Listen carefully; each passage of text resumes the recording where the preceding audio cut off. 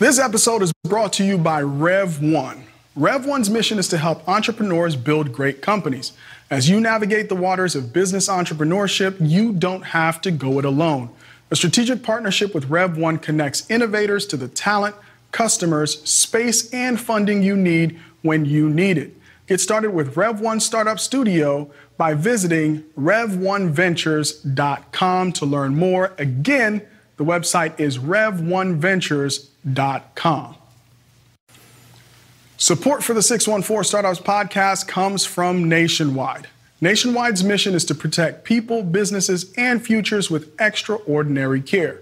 To help fulfill that mission, Nationwide is looking to invest its $350 million venture capital investment fund in insurtechs that will help them create new and exciting products and solutions to meet the needs of their customers. If you're interested in partnering with Nationwide's venture capital team, visit nationwideventures.com to learn more. Again, the website is nationwideventures.com. Nationwide is on your side. 614 Startups Nation, welcome to another episode of the 614 Startups podcast. My name is Elio Harmon, your host, and I have a very special guest, Dr. Tim Miller of Forge Biologics. Dr. Miller, welcome to the show. Thanks for having me. All right. Love to be here. So I always like firsts, right? And I believe that you are our first biotech founder on the show. Cool. So with the doctor in your title, we're going to go a little bit deeper than we normally do, right? Because I really want to explore this subject. It's really my first time talking about it. But before we dig in too deeply, we got to learn about you. So a bit of your personal and professional background. Sure. So I've been in biotech for a little over 20 years, going back into the late 90s, where I cut my teeth up in Cleveland, doing biotechs and gene therapy for kids with cystic fibrosis. And so I did some work in an early biotech company. Then I went back and did my PhD, and had been in biotech company after biotech company. And for the past roughly 10 years, I've been a biotech CEO, both private and public companies. So have sat in all the chairs around a biotech table, working with regulators, to investors, to building companies and teams. It's been a fun background to bring in, but really what a lot of this comes back to is trying to bridge science into how we can use it to help patients, especially those that have no other treatment available. All right, so your background as a clinician or as a researcher, your PhD, what area? Yeah, so I'm more on the research side, but on the historically anyways. And the nice thing about it is it's the translational part, right? You're trying to take science that people have been discovering on the benchtop, right, as we think about it, and moving that over into the bedside, right? So trying to translate good science into new drugs. Mm-hmm. So now, why the focus on rare diseases? Were you always pulled in that direction? What caused you to kind of say, hey, this is where I want to spend my life's work? Yeah, so a lot of it goes back to one of my early mentors, Dr. Pam Davis. She was the dean of the medical school for almost 20 years, and she had studied cystic fibrosis for years, actually under the person who had identified some of the genes for that, or the gene that caused cystic fibrosis. And so, as I thought about what I wanted to do with my career, it was really trying to figure out, well, rare diseases, there are over 7,000 rare diseases. 90% of them have nothing in development for them. And these are kids that often they get a genetic diagnosis. They're told, by the doctor, the parents are told by the doctor, I'm sorry, there's nothing we can do. Enjoy the time with your child. Doesn't sound like a really promising life to have. And so, we wanted to try to start to bridge that, using gene therapy to try to help those kids with genetic disorders. Okay, so let's set the table a little bit. In terms of the, a case per 1,000 or whatever, what is that benchmark for something to be considered a rare disease? Right, so in the United States, it's less than 200,000 people have it. In Europe, it's about 50,000. So, when we think about it, one of the cases that we might talk about is one of the ones that came out of Nationwide Children's Hospital, Zolgensma, for children with spinal muscular atrophy, for example. That affects about 1 in 10,000 kids. Wow. And in your research, or just in the research literature, are most rare diseases connected with something that develops at birth, or is it kind of something that you could potentially develop later on in life and early detection really matters? What are you seeing in terms of a mix? Lots to unpack in that particular question. So that's why you're here. So let's start a little bit on the beginning. So, oftentimes many diseases don't present themselves until a few years after birth, but there are some that present very, very early. And we'll talk about a little bit about one of those that we're developing at Forge, which is for infantile Krabbe disease. It's lethal. Most of the kids die by the age of 2 or 3, and there's nothing really else out there for them from a genetic standpoint. And we have one of the first of its kind in the world being developed at Forge, and it's currently in clinical trials now. Okay. But you asked another question, right? So it's more about how do we think about that approach? How do we think about trying to find those kids that have those rare genetic disorders so we can treat them? One of the mantras that we have, I think, in gene therapy that's been really elucidated over the past several years has been the earlier that we can intervene in a genetic disease with a genetic treatment, probably the better off for those kids, because the damage will have been prevented rather than trying to correct it afterwards.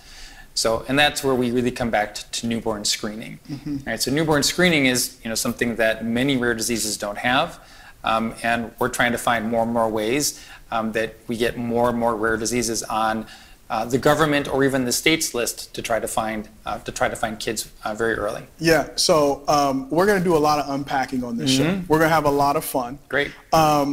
So I want to go to the issue, like you said, the dread of parents, right? The doctor going in telling them that their beautiful baby has a very rare condition with no treatment options.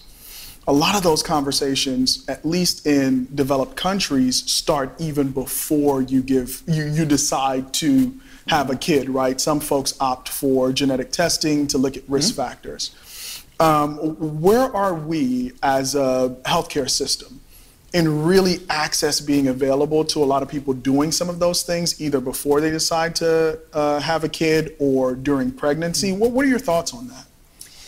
Well, I think you highlighted one of the key questions is that a lot of times, depending on someone's background, genetic background, they know that there's risks in their family, right, for some form of genetic disease.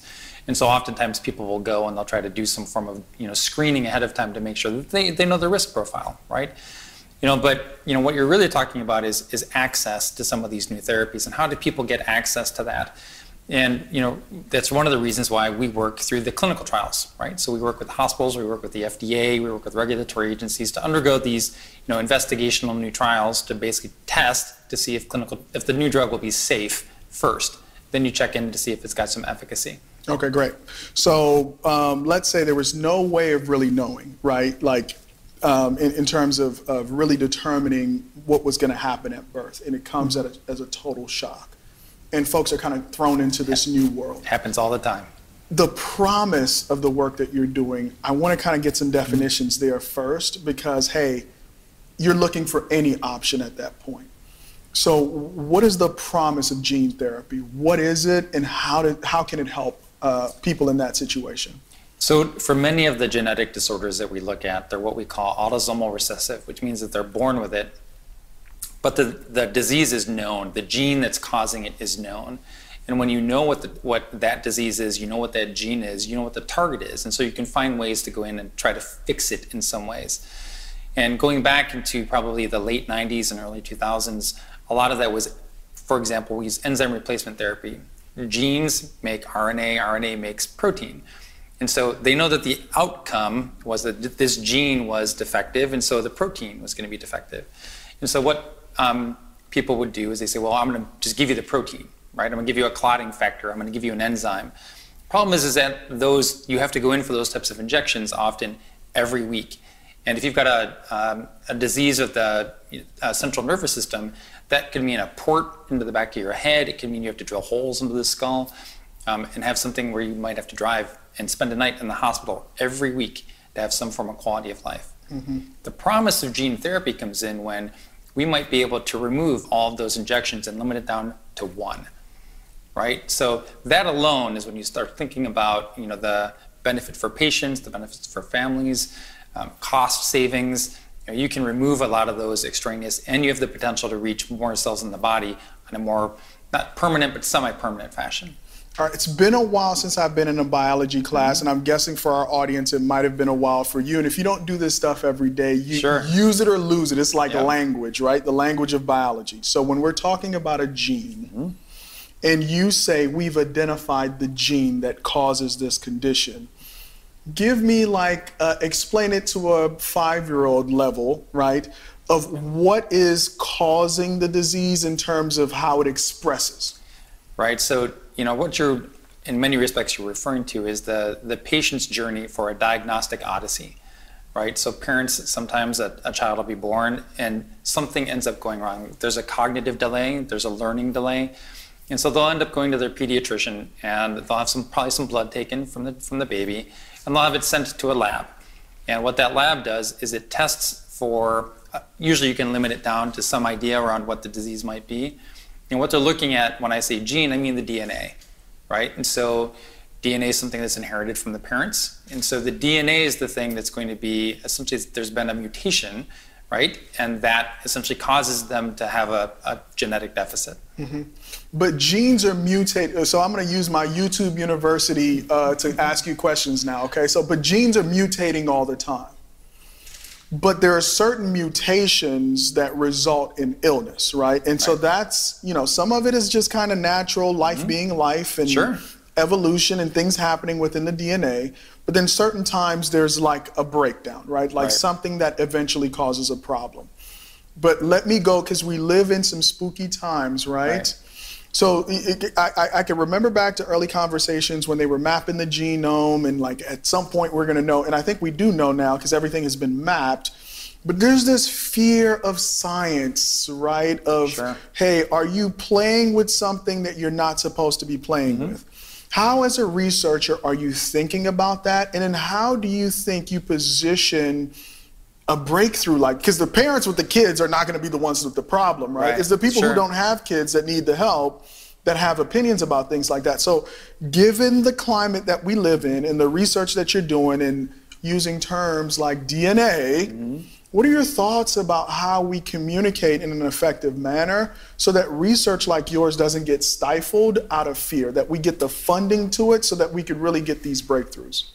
Yeah, so it's a great question, and it really kind of gets to one of the current questions of the time, which is the COVID vaccine, right? So, in normal times, a lot of these new genetic therapies have to undergo rigorous testing, lots of studies that get done in a lab to test the safety and to make sure that at the doses that you're going to give and stuff, that there's no side effects, or that the side effects are very, very minimal. And a lot of times we do what's called essentially a risk to benefit ratio, right? So if we'll use the example I mentioned earlier, a family that was born, a child that had spinal muscular atrophy, that what happens for those patients is that they spend roughly 18 months on a ventilator for 16 hours a day.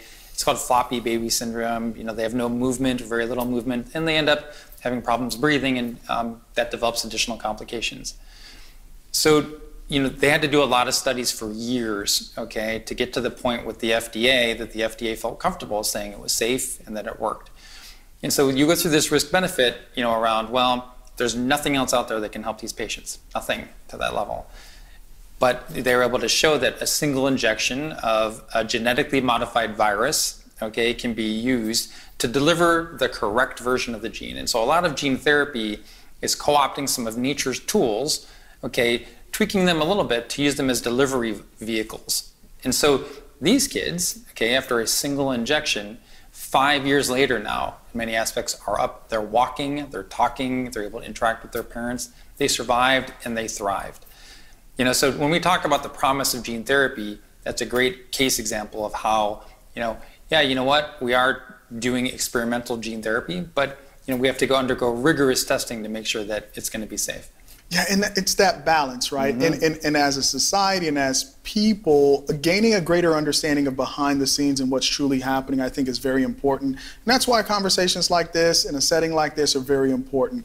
We hear a company like Forge Biologics, they're doing all these cool things, but it's great to break it down to know how the technology works and then how it's coming to market. So we're going to take a quick break. All right. And we'll be right back after a few words from our sponsor.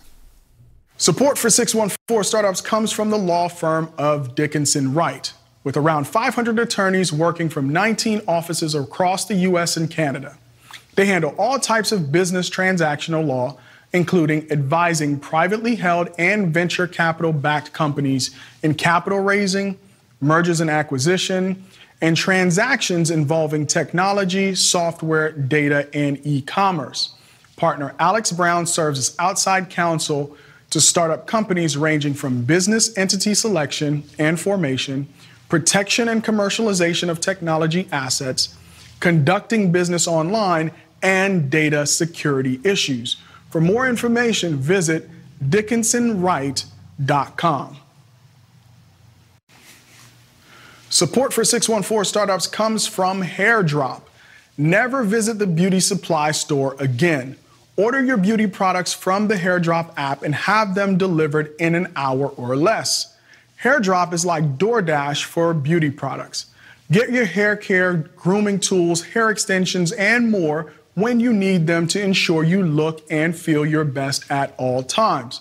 Available for download from both the Apple and Google Play stores. Get a beauty supply store in your pocket by visiting hairdrop.app and have your beauty delivered today. Welcome back. I'm continuing my conversation with Dr. Tim Miller of Forge Biologics. All right, so we laid the foundation. I think we're ready to get started on the company that you're building. All right. Forge Biologics. What's the value proposition? What's the problem you're looking to solve? And how do you intend to do it? So a little bit of the history, so we started the company in the beginning of 2020. Didn't anticipate a pandemic, so starting a company at the beginning of a pandemic and trying to raise money for it was certainly a new and unexpected circumstance. But so we ended up raising $40 million in July of 2020, and there were 4 of us at that point. We had 3 founders and our first employee, and a dream and a vision of building this new hybrid company for doing both manufacturing for people that need, for patients, for clients that need access to these gene therapies, and developing our own small pipeline of our own promising therapies as well. Mm-hmm. Things went so well. We attracted a lot of interest. We started to build out a facility, raised another $120 million in a Series B round, not even a year later. Today, we're upwards of over 130 employees. We've built out and executed well on all of our goals to provide manufacturing.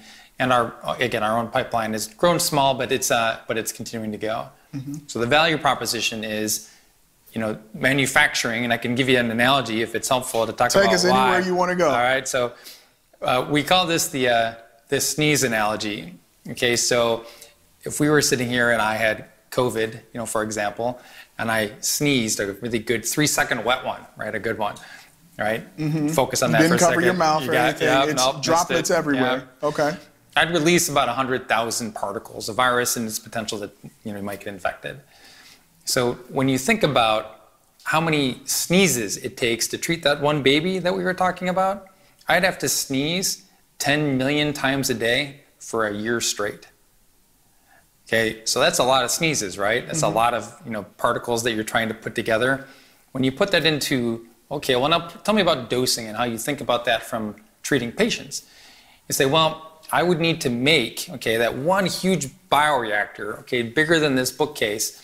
One of those, it takes me a month maybe to do it, another couple of months to release it. I can maybe treat 20 to 25. So when I tell you that there's, 1,000 patients that are out there, that's a lot of bioreactors. And if the FDA approved one of the more common diseases out there, hemophilia or sickle cell or Duchenne muscular dystrophy, it would soak up about half of the bioreactors on the East Coast. So there's a huge need that's out there for teams and facilities that can make these gene therapies for people that need them. So it's a manufacturing proposition in many aspects. Okay. So how are you thinking about the therapies that you go after? Because you said 7,000. Yeah. Anywhere from in the US up to 200,000 people, in Europe 50,000 people. So as you're going around and you're raising this money, the promise is that you can get to all 7,000, right? That's like the holy grail. Yep. But when you're practically building a company you have to start somewhere, especially when resources are limited in terms of what it's going to take to even address one condition. How did you think about that? And then what did you prioritize? Many of us in the leadership team at Forge have experience actually developing therapies for rare disease. And so it's interesting because we sit on this we've been on the other side. So when we thought about trying to bring things into our own pipeline, it was things that really had to, were a different approach, combination approaches that were going to be able to target diseases in a different way. I'll give you an example. So there's a class of disorders called lysosomal storage diseases, and those kids are missing an enzyme that can't break down sugars, certain sugars. And they have cognitive learning deficits, and oftentimes in one particular types of disease, they often go blind, right? So if I were to inject into a vein one of these gene therapies, I might be able to get to a bunch of the organs, but I might still miss the eyes. So I can solve for pieces of it, but I might not be able to get to all of that for a patient. Well, what we wanted to do at Forge was try to find more ways to solve for all of the needs that the patient's going to have from a genetic disability. And so one of the programs that we have, our lead program, is for patients with Krabbe disease. Now, what we do in that is we give a combination treatment. The first thing that they get is a bone marrow transplant. Okay, and that helps solve for a lot of the nervous system complications, particularly in the brain. But we also give a gene therapy approach where we inject it into a vein. That gets to the rest of the body, but peripherally into the nerves as well. And that's really what we're trying to target.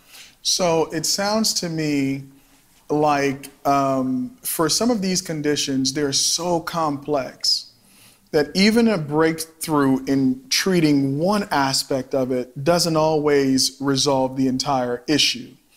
And so when you're thinking about how you prioritize what you go after is there an existing technology that handles one aspect of this and maybe we can support in the therapy? Am I you are getting spot it? on. Yeah, no, you're getting it. You're spot on. That's exactly how we think about this. So, all right. Multiple routes of administration. Maybe I go into the spinal cord, maybe I go into the vein, maybe I go into the muscle, but it's multiple routes of administration, for example. All right, so you set this up perfectly because both of those also, so for example, in Krabbe disease, since there's a bone marrow transplant involved, bone marrow matching is also an issue. So these kids have it's already tough that they have this condition, but the treatments on both ends, rare in one case to find a match and very difficult, like with the research that you're doing to find the cure. So I know you were involved in raising awareness for bone marrow matches. Before we continue the rest of the conversation, I want to just touch on that because it sounds like in your world, you need partners, right? People who can come alongside with you and continue to innovate in their world so that you could be as effective as you can in your world. Why don't you talk about that? So, it takes a village, right? And in gene therapy and biotech and in general, you need to work with a lot of colleagues around the particular aspects of how you develop, whether it's regulatory, your clinical trials, any preclinical development. So we're trying to forge, a bunch of relationships, with different groups that really help us and help them accelerate development of these really needed gene therapy programs. And you climbed a mountain or something like that? Yeah, we have a really adventurous group that's pretty tight knit, and so we'll go out and we'll do some of these, we'll do Spartan races or Tough Mudders or things to build teamwork, but also to help try to spread disease awareness around this. Some of them have been, we've climbed a few mountains, yeah. Okay, great. All right, now that we touched on that, so you prioritize and you're focused on Krabbe, and we hear this name a lot, but we don't know very much about this process, is the FDA. Right. You got to get it through the FDA. So now that you've prioritized and you're developing, this therapy, what does that process look like to get to clinical trials and then go through this whole process? What does it look like internally for your company? Well, it can be a multiple years long process. You first start with proof of concept, and then you go to the agency, the FDA, and say, hey, we have this idea. We've done some work that says that it looks like it might work. We're proposing these about doing a clinical trial, but we're going to do this big safety study first. What do you think? and they'll come back and they'll give feedback, but that right there, what I just said, can usually take upwards of 2 or 3 years. A lot of these programs that we look at for developing something for those 7,000 rare diseases come out of academic institutions. Great places like Nationwide Children's Hospital, Case Western Reserve. Many of the researchers there have spent 15 years or more. Our program came out of the University of Pittsburgh. So we licensed that out to help move it forward a little bit faster. But that's how we develop a lot of these, alliances really with groups, academic institutions, other, manufacturing or contract research organizations, things like that, to really help accelerate. Okay. So let's say, where are you in the process? Safety, can you talk about it? I can talk a little bit about it. Okay, so give me just the overview where you are in the process, how soon you expect, maybe if all goes well, fingers crossed, you'll be able to go to market with your first treatment. Well, don't jump the gun too fast. Okay. Yeah, all right, because what you first have to do is you go through all these studies and you go to the FDA and say, can we start a clinical trial? Things have gone well, looks like it might work, looks like it's safe. Okay, they say, great, now you can test it in humans, right? So that's what a clinical trial will really start. And where were you testing it before? You were usually doing small animal studies in mice, things like that, mouse models of the disease. But what we tried to do is get to the point where we've demonstrated safety, in these animals, and now we can move into humans. And so you do these clinical trials and they come in different phases, phase 1, phase 2, phase 3. Each one of these stages can take 2 or 3 years. So in rare disease, the path is a little bit accelerated because you can do a combined phase 1-2 trial.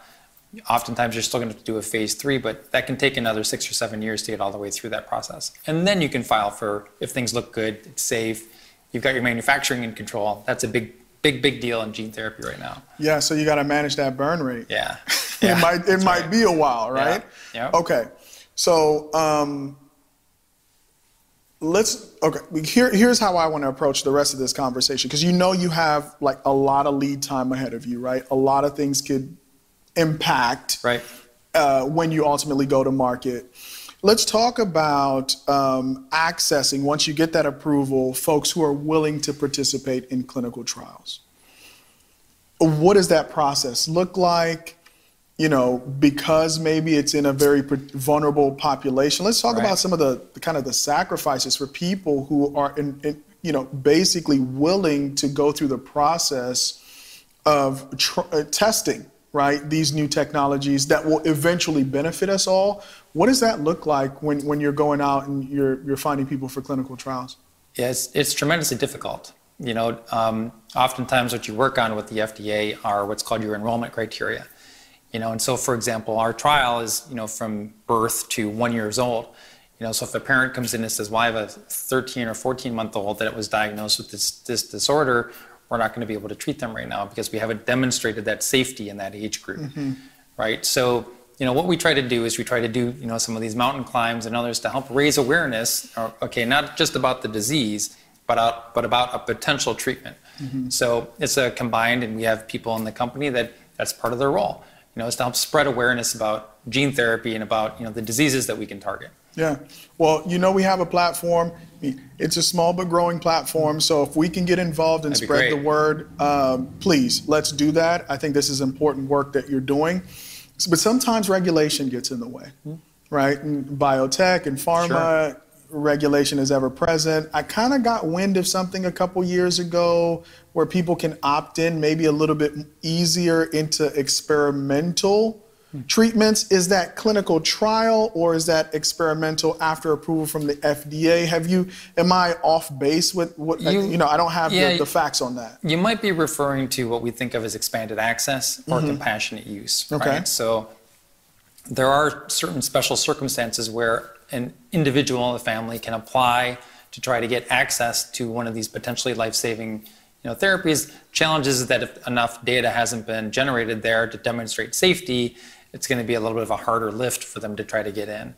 But I think one of the important things, one of the messages to really focus on is that the promise of gene therapy, there's been so much success in the past 6 or 7 years that shows that the approach that we're using looks like it's working. And it looks like it's working in many different diseases. That's what 2022 is going to look like. I think we're going to see a lot of really, really positive data coming out from many companies that say that their gene therapy has been working. All right, let's flash forward 8 years, and huge party at Forge Biologics, FDA approval. Right. Now you have to go to market, right? This is what everybody's been waiting for. You've been on this rodeo before. Some of your employees have not. What gear does the company then go in, right? You're in research, you're in development, you're trying to make sure that this thing's safe and it works. It works. You have approval. What does that gear look like for Forge? Well, one of the special things I think about Forge's model is that we're able to manufacture all of that here in Columbus. And it's taking that from very, very early preclinical work through the clinical trials, through what can be commercial manufacturing, because that's really one of the biggest challenges in the world is being able to manufacture. You might show that it's working in a clinical trial, but your manufacturing has to be up to quality, okay, to be able to do that as an actual registered product. And the important thing to note is that even at that 8 years from now, that might be, we hope, the state that we're in. But what we'll have probably done is manufactured other client products, okay, that have already gone through that process at our facility in Columbus. That's a huge milestone. It's a big win for Columbus. It's a big win for those clients and those patients that are really going to need more and more of that access. All right, so you have 2 streams of income, right? It sounds like you're going to be releasing your own treatments, but you also could serve as a manufacturer for treatments that are ready to go to market today. Right. Very exciting stuff, and a perfect time to take a pause, because I want to continue this conversation. But we'll be right back after a few words from our sponsors. All right, guys, let's all be honest with ourselves. How many times have you needed to get an oil change, clean your car, or get a tire rotation, and you've put it off for weeks on end? We're all guilty of it. My friends over at Vaunt set out to make delayed car care a thing of the past and created the most convenient and affordable way to care for your car. All you have to do is, 1, book your service and desired pickup location. 2, drop your keys with a certified Vaunt driver who picks up your car for you. And 3, your car will be serviced and delivered back to you within 3 hours. From now on, the only thing you have to worry about is where you're going and who you're going with. Look, guys, I'm telling you, this is the future. Try out Vaunt, VOHNT.com, and use promo code 614startups for 20% off. Support for 614 Startups comes from Color Coded Labs. It's time for a better career in tech. Introducing Color Coded Labs, a 16-week boot camp that does more than just teach basic code. It's a program designed to help you actually get a career in tech.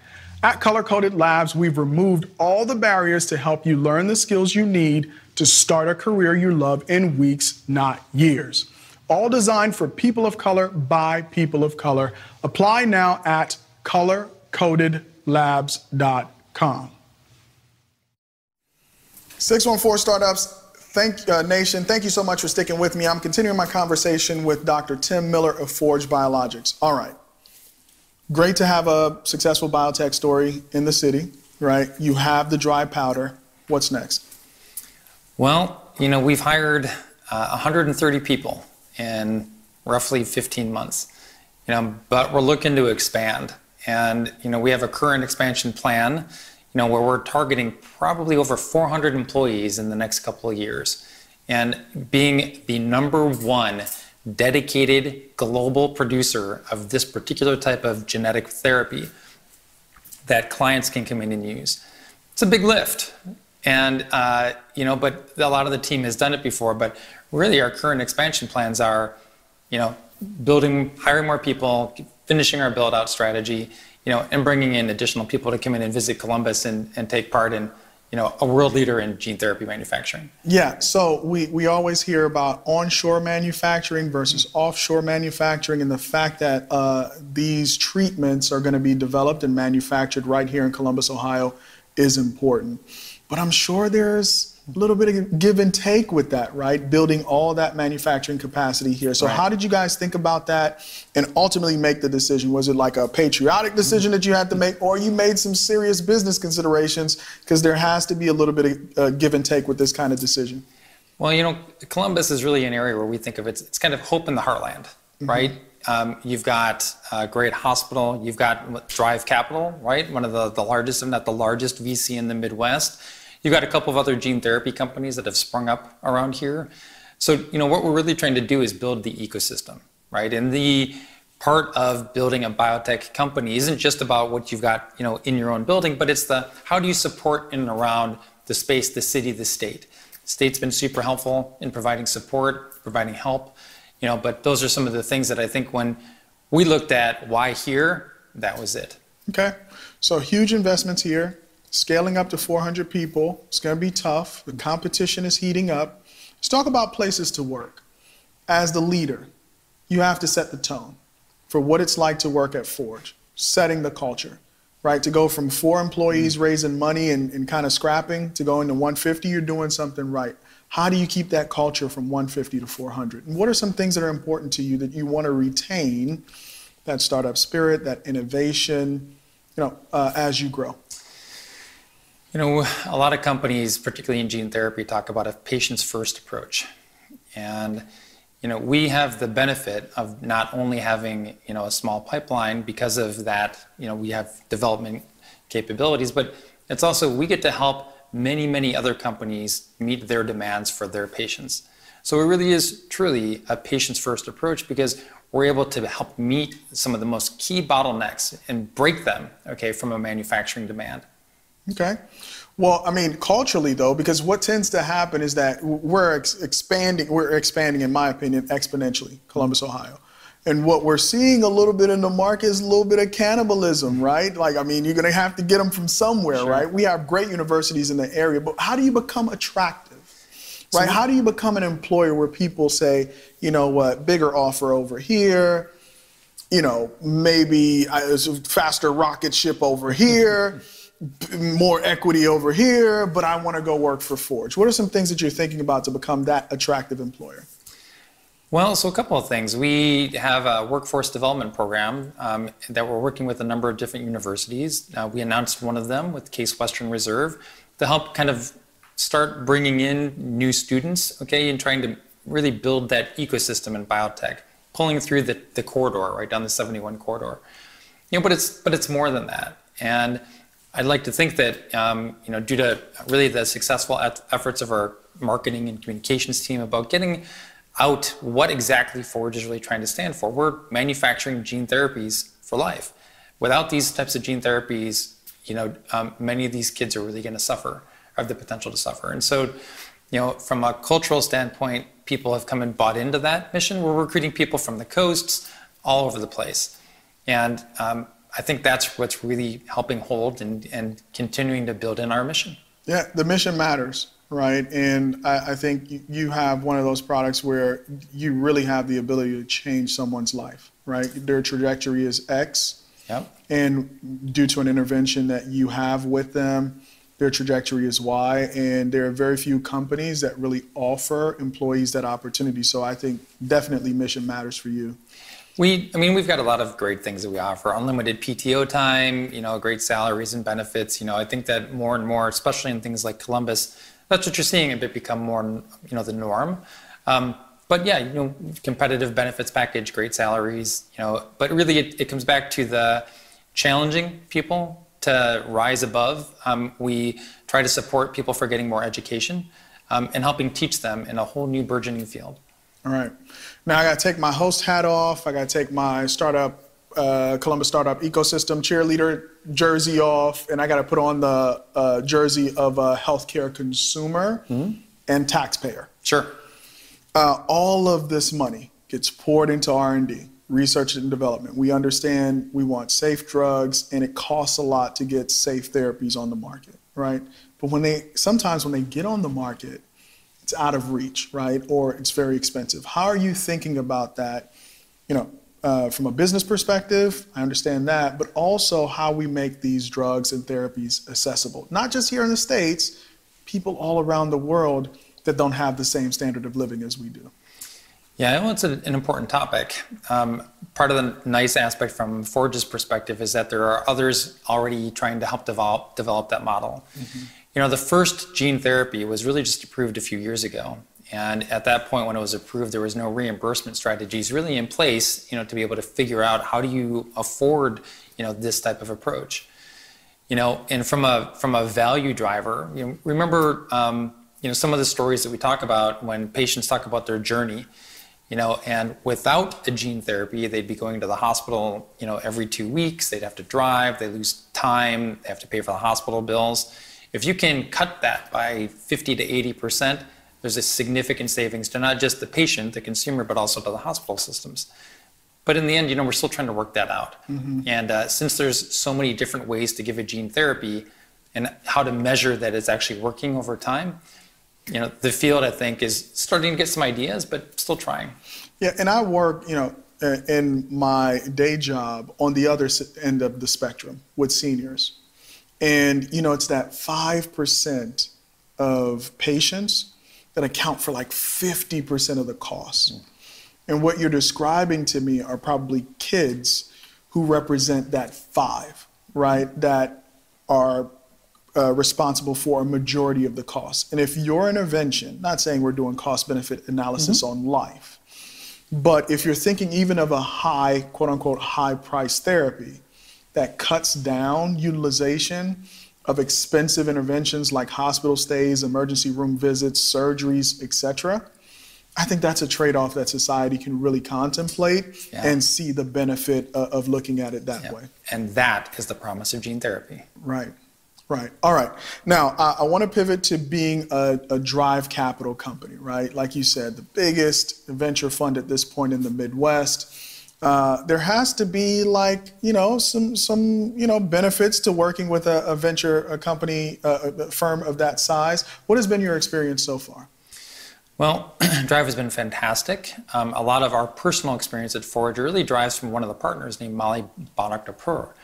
Her vision was really what helped bring Forge to life, and truly specialized in innovation. We're one of the few biotech companies in Drive's portfolio, and but it was because of her and what she really saw, is the promise of gene therapy, about how we wanted to build this company and really put in some of the investment. So they helped back the company very, very early, and so far we're doing okay. All right. Well, I'm a big fan of yours now. You've convinced me, so you have my support. And for the work at Forge, I'll let you have the last word. Is there anything that you kind of want to end this conversation on? I think that as we look out into the next 12 to 18 months, as a country, and we come out of the pandemic, one of the best things that came out of that, and there's been so many bad things, but really what it brought up was the power, because in essence, the COVID vaccines are really a form of gene therapy. And it's helped bring that more into the public consciousness, and the power that the science behind that can be translated quickly into medicines that can really make a difference in healthcare. I look forward to seeing more about what we can do there. Wonderful. It feels to me like we're just getting started. I agree. All right. Well, thank you so much for joining us on another episode of the 614 Startups Podcast. Guys, there's a lot of innovation happening in Columbus, and I'm especially proud of the work that Forge is doing to build manufacturing in the city. And also, I think this might be an instant classic, right? Much like Molly's episode when she was on. So check out Molly's episode, and thank you so much for staying with us. Have a great night.